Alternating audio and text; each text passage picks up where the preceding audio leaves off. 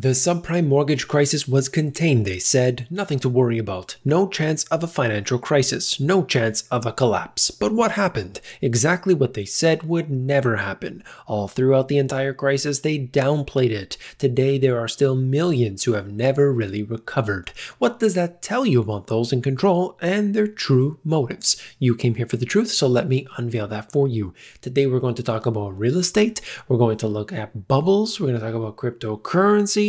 We're going to go into the economy, and I've got several other articles to cover as well. Some interesting stuff. So stay tuned. Let's go. I quoted this in my first book, but I think it's really important to have this in the back of your mind for the remainder of not just this video, but all of my videos. John Maynard Keynes: by a continuing process of inflation, governments can confiscate secretly and unobserved an important part of the wealth of their citizens. That's usually the part where you get that quote.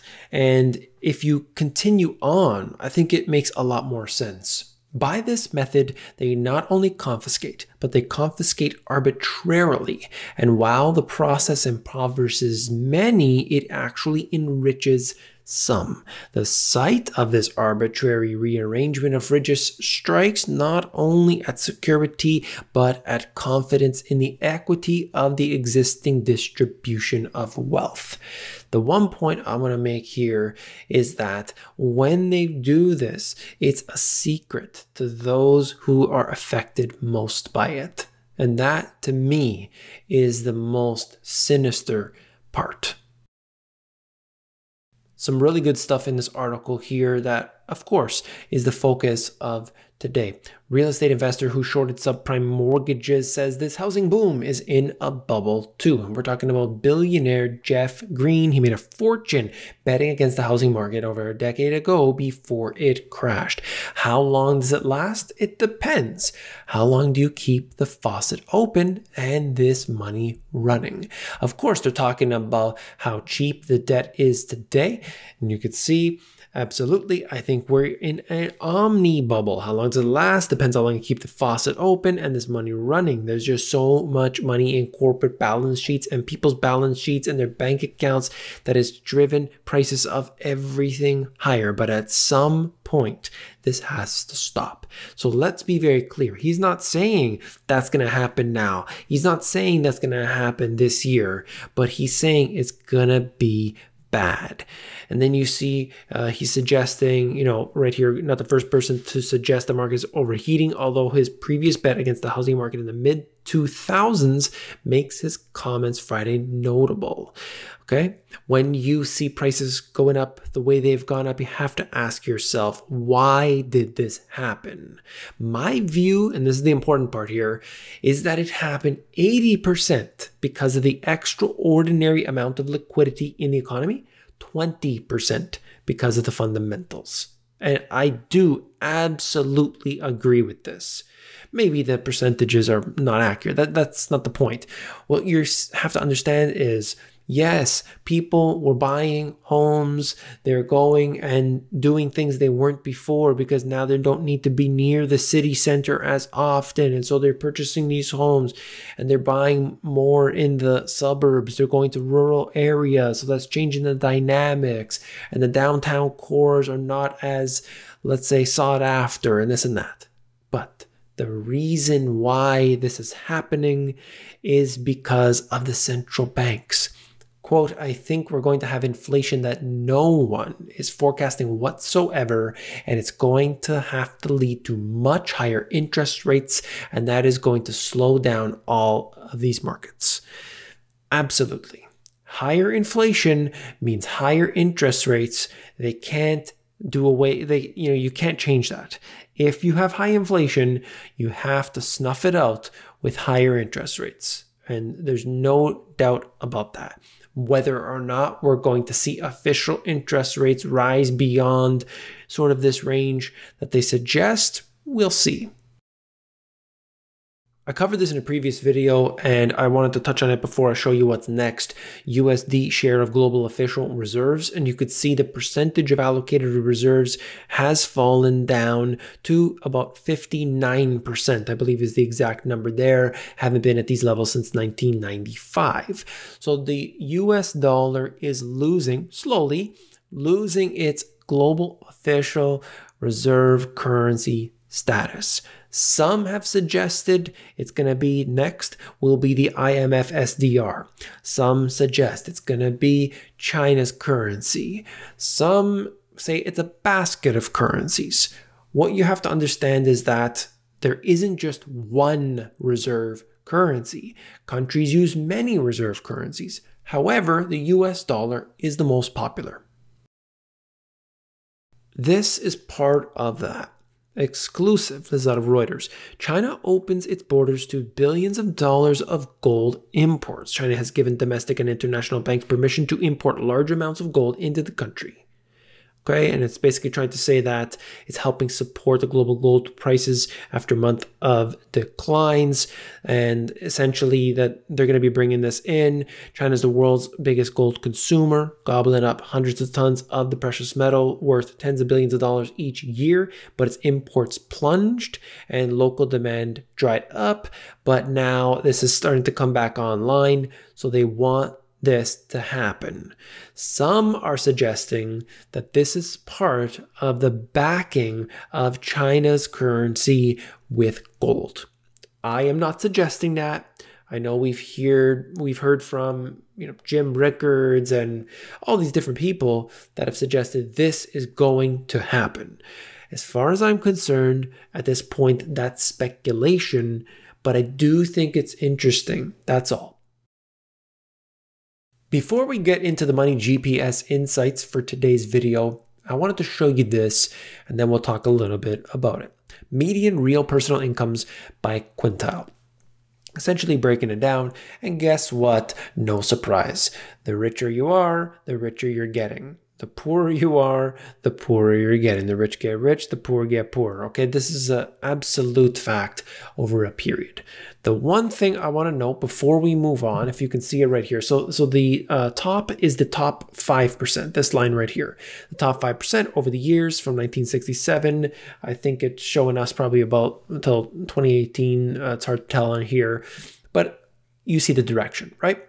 So that's the top 5%. Then you also see this, which is essentially the right here, top 80 to 100%. But because of the top 5% being included in that, it's significantly skewing the numbers. Okay, so if you were to take out the top 5% from it, I'm sure that this line would be a lot different. Okay, so imagine that. And that brings me to the money GPS insights. When you look at what has happened over the years, it is very clear. The activities of the central banks, just like Keynes had suggested, are done intentionally to take from the public. We know this to be a fact. So what do people do? Well, usually at the very end of the cycle, they all get in. They buy houses and they buy stocks and they buy tulips and they buy anything that they can get their hands on because it's that fear of missing out. And it goes higher and it goes higher and it goes higher. And then people are thinking, I gotta get in. And they take leverage and they use debt and they use margin and they sell the kidney to make more money. And maybe it goes up even higher. But at some point, a huge percentage of the people get wiped out. Some will succeed, some will become wealthy, but the vast majority end up worse off. And you could see on the chart decade after decade after decade after decade, cycles in and out, up and down. The same patterns repeat. The elite, the so-called elite, will maintain their status, and everybody else has to fall in between poverty and the middle class. And the cycles go up and down and up and down. And that's the way it goes. I posted about this on the blog or community section of my YouTube channel and on Patreon and Twitter.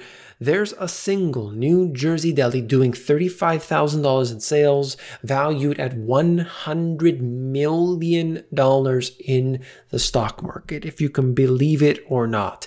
And I thought to myself, is this a popular deli? Does it have something special I'm not aware of? Well, take a look at this.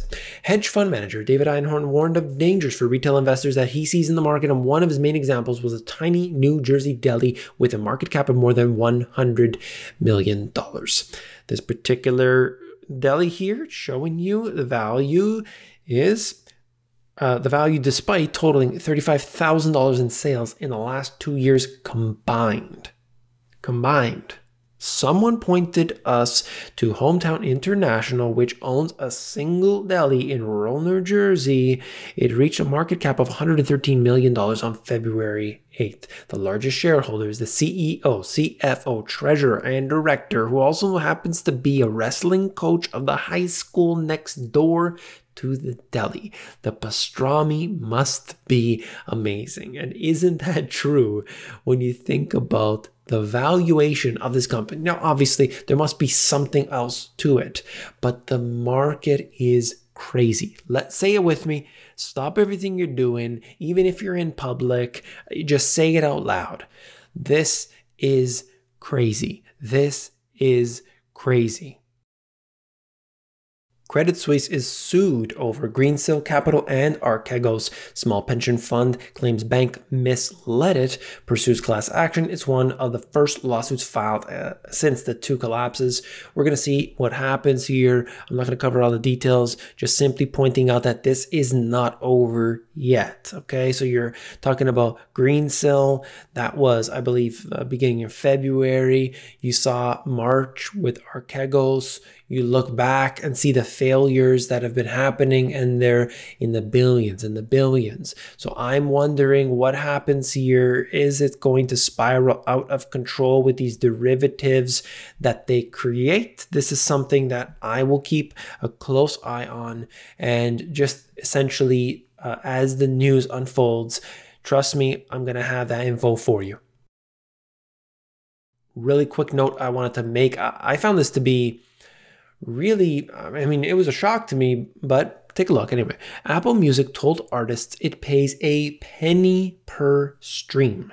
The disclosure, made in a letter to artists delivered Friday via the service's artist dashboard and sent to labels and publishers, reflects the music streaming service's increasing efforts to show that they are artist friendly. Apple's penny per stream. First of all, I thought to myself, I mean, I know there's a lot of streams happening. A penny just seems like something so minimal. But check this out. Apple's penny per stream payment structure, which music industry experts say can dip lower, is roughly double what Spotify pays music rights holders per stream. Now that to me just shows you what has happened, where people used to go see live concerts. You know, that's not happening today. We go with the records and the cassettes and the CDs. Nobody was buying CDs once the downloading craze happened. Then we went to downloading songs for 99 cents a piece. Now you just stream it and they're paying a penny. And how much does the actual artist get from that when you have a production company and so on? So I'm just highlighting the fact that things have really changed for this industry. That's for sure.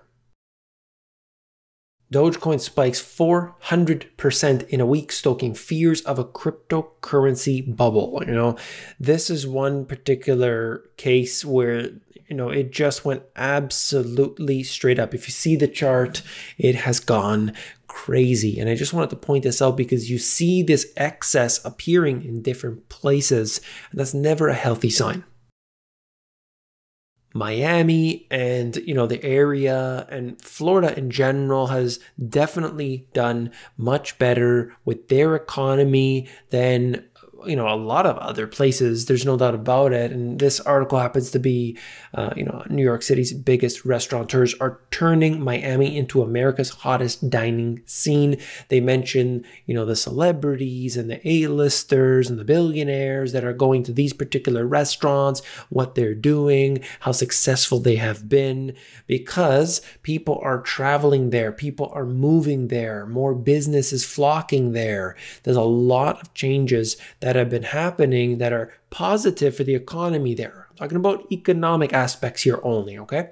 So this is something interesting where we have places that are locked down, the restaurants are going out of business. We're seeing a much different trend happening in Miami, in Florida, where there's been largely, very minimal lockdowns. And so as a result, businesses are doing well. And in comparison, definitely to the majority of the major cities around, that is absolutely true. You can go in a little deeper and see, there's more to it than that. That's for sure. But I just wanted to point this out. If you're interested in sort of the restaurant scene, if you want to know what's happening right there locally, this article does break that down. So definitely check it out. Links will be in the description. That's all for this video. If you found it informative, hit that thumbs up button. When you do, you are supporting me. I want to thank you for that. If you want to learn about e-commerce, you want to know how to sell stuff online for free, check out the AmazonGPS.com. Have you seen my 2 books? If not, definitely check it out at the link in the description. Have you seen this video? No? Well, you definitely want to check it out. Click it, and I'll see you there.